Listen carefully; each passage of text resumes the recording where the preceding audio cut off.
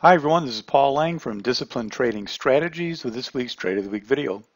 So the week ending 7/10 of 2022, the stock was BBBY, as in Bed Bath & Beyond, triple BY as we call it.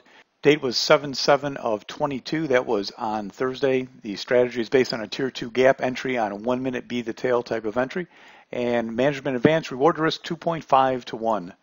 Before we get started, as usual, what's going on this week for free members of DTS? Monday is that bi-weekly scanning night. Be sure and be there. If you're a DTS member, you will get your invites in the mail Monday. If you're not a DTS member, head over to the DTS homepage and find out how you become a free member. Thursday, we're going to do something new at DTS, just for fun. DTS trivia night, nothing educational, just for fun, a little get-together. There will be some real prizes, though, so come on by if you got some time.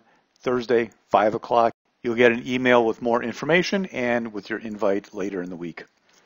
Here is the daily chart of BBBY. Nothing really strategic about the daily chart here because this is based on a gap.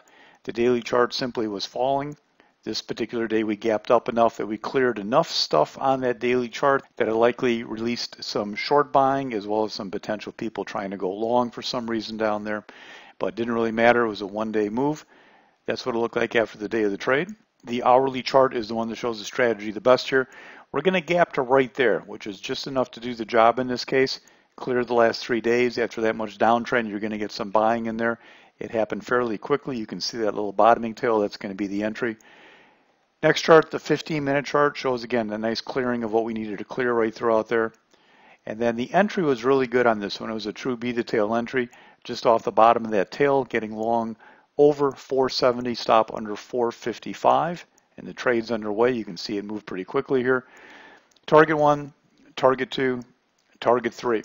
The bad thing about this trade was I left half of it on the table. A couple of comments about that. Number one, you don't know when you're going to get a move that big. Number two, the profit I had was really good on this. And number three, that last third should have been saved for the bigger move, and I normally would have. But in all fairness, this morning I did have a little technical issue. My internet flickered right at about 9:31, came back on, and I didn't want to be stuck with this, so I went ahead and exited fairly quickly. You can get a little better view here on the 1 minute chart. Entry came in down there. Target 1 just a couple 3 minutes later on that really nice initial first pop.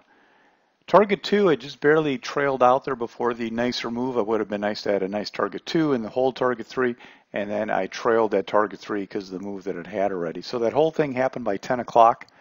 Target 3 all done, and it did, as you saw on the prior chart, have a move that was about twice of what was there. So a lot of profit left on the table on this one. If you like the trading style here, planned out, thoughtful trades, most of them lasting half day to a day, but sometimes they just happen quickly.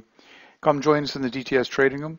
You can hop over to the DTS homepage, go to the Trading Room and Letters page, and figure out how you can join us in the DTS Trading Room. Until next time, this is Paul for DTS.